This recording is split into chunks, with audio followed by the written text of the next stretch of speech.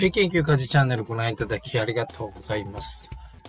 NHK ワールドニュースを使って新しい英単語を覚えて、そしてネイティブの英語を聞いて私たちの英語力をアップしていきましょう。This is coming!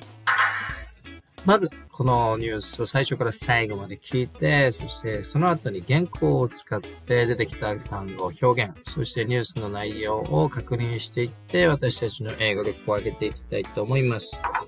気に入ったらチャンネル登録、高評価もよろしくお願いします。それでは早速このニュースをまずは集中して聞いていきましょう。China's state-run media is reporting that the Communist Party will hold its National Congress from October 16th. President Xi Jinping is widely expected to cement his hold on power by securing a historic third term as leader.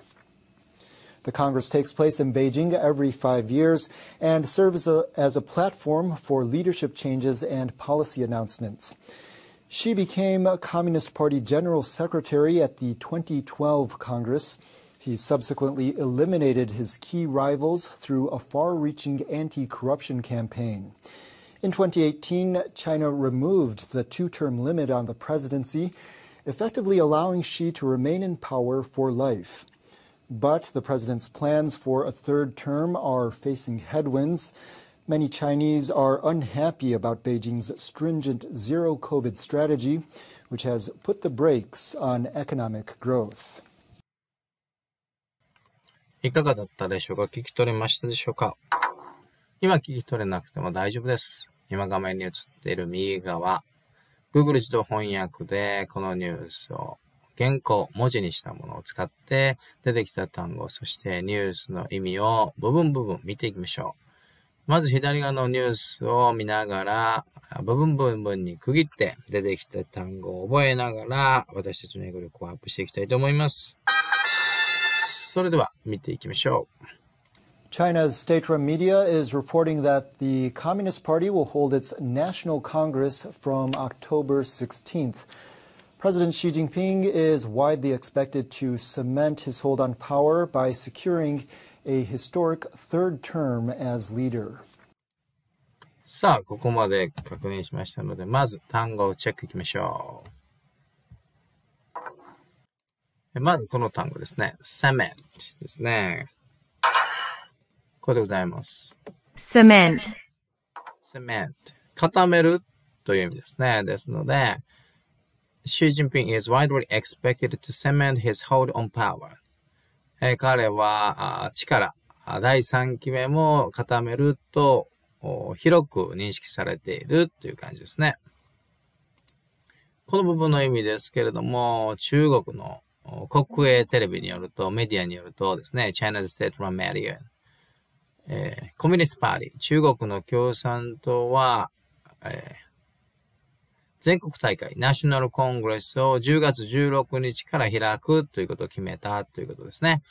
そして、シー・ジンピンがですね、widely expected to cement his hold on power by securing a historic third term as leader ということで、リーダーとして、historic、歴史的な第3期目を securing、確実なものにするだろう、固めるだろう、cement するだろうということが広く、予想されている。こういうニュースですね。では次の部分集中して聞いていきましょう。The Congress takes place in Beijing every 5 years and serves as a platform for leadership changes and policy announcements. Xi became Communist Party General Secretary at the 2012 Congress. He subsequently eliminated his key rivals through a far-reaching anti-corruption campaign. さあ、ここまで、確認していきましょう。まず単語から。まずはこの subsequently という単語ですね。subsequently。これでございますね。subsequently その後とか続いて、引き続いてっていう意味ですね。subsequently。subsequently 覚えていきましょう。subsequently。そして、eliminate。ここは過去形になってますけれども、eliminate で排除するという意味ですね。そして、アンティコラプションキャンペーンというのは、汚職防止キャンペーンですね。アンティというのは反という意味ですから、コラプション、汚職。反汚職キャンペーンですね。覚えておきましょう。この部分の意味ですけれども、中国の全国共産党大会っていうのは、take place 開かれるという意味ですけれども、首都の北京で every 5 years 5年に一度開かれるということで、そこで中国のリーダーが決まったり、政策が決まったり、発表されるわけですね。そして、she became a Communist Party General Secretary at the 2012 Congress ということで、シー・ジンピンはですね、2012年の党大会によって、コミュニスト・パーティー・ジェネラル・セクレタリー、共産党書記長という意味ですね。コミュニスト・パーティー・ジェネラル・セクレタリー、覚えておきましょう。共産党書記長に選ばれたと。そしてその後ですね、he subsequently 続いて eliminate、消し去るということですけれども、his key rivals、ライバルになる人たちを反汚職キャンペーンによってどんどん消していったと。自分の力だけを残すようにしていったというのがこの部分のニュース内容ですね。さあ、では続き集中して聞いていきましょう。In 2018, China removed the two-term limit on the presidency, effectively allowing Xi to remain in power for life. But the president's plans for a third term are facing headwinds. Many Chinese are unhappy about Beijing's stringent zero-COVID strategy, which has put the brakes on economic growth. さあ、最後の部分でまず単語を確認していきましょう。まずこの単語ですね。headwinds 覚えておきましょう。これでございます。headwinds headwinds これで覚えましょう。逆風という意味ですね。headwinds Third time of facing headwinds ということで、3期目は逆風にさらされているという意味ですね。そして次のこの単語ですね。stringent 確認しておきましょう。これでございますね。stringent 厳しい、厳格なという意味ですね。stringent strict という単語もよく使われますね。厳しいという意味で。strict and stringent 合わせて覚えておきましょう。stringentゼロコビッドストラテジーということで、中国は非常に厳しいゼロコロナ戦略、ストラテジーをとっているということですね。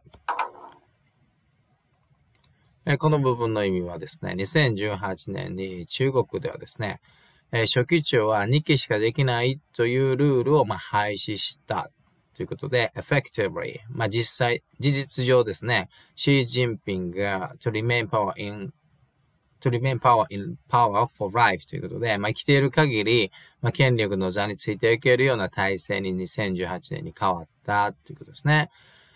しかしですね、シー・ジンピンも楽ではなくて、3期目にはですね、facing headwinds、逆風にさらされていると。なぜかというと、many Chinese are unhappy about Beijing's stringent zero COVID strategy ということで、多くの中国国民はですね、政府が行っているゼロコロナ政策、非常に厳しいですね。stringent、厳しいゼロコロナ政策に嬉しく思っていないということですね。そのゼロコロナ政策というのは、which has put the brakes on economic growth ということで、ロックダウンなどしますので、中国の経済発展にブレーキをかけているという、こういうニュースでございました。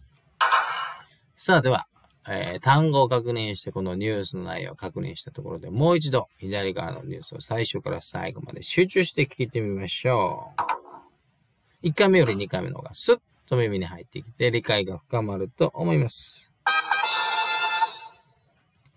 China's state-run media is reporting that the Communist Party will hold its National Congress from October 16th. President Xi Jinping is widely expected to cement his hold on power by securing a historic third term as leader. The Congress takes place in Beijing every 5 years and serves as a platform for leadership changes and policy announcements. Xi became Communist Party General Secretary at the 2012 Congress. He subsequently eliminated his key rivals through a far-reaching anti-corruption campaign. In 2018, China removed the two-term limit on the presidency, effectively allowing Xi to remain in power for life. But the president's plans for a third term are facing headwinds. Many Chinese are unhappy about Beijing's stringent zero-COVID strategy, which has put the brakes on economic growth. さあ、いかがだったでしょうか。やはり1回目よりも単語を確認してニュース内容を確認した2回目の方がスッと頭に入ってきたのではないでしょうか。英語学習というのはコツコツと単語を覚えて、そしてネイティブの英語を聞く、たくさん聞く、そういうですね、コツコツした努力が欠かせませんので、ぜひ一緒にやっていってレベルアップしていきましょう。いかがだったでしょうか。今回の NHK ワールドニュースで英語学習。新しい単語を覚えて、ネイティブの英語を聞いて、私たちの英語力をアップしてみました。中国共産党大会が10月16日に開かれて、今後の中国の政策が決定されていく、シジンピンさんの3期目はほぼ確実と言われていますけれども、世界の経済にも大きな影響を与えますので、非常に気になるニュースでございました。Thank you very much for watching my video tutorials, and I hope we could get new English vocabularies and expression and information as well by English. That's good.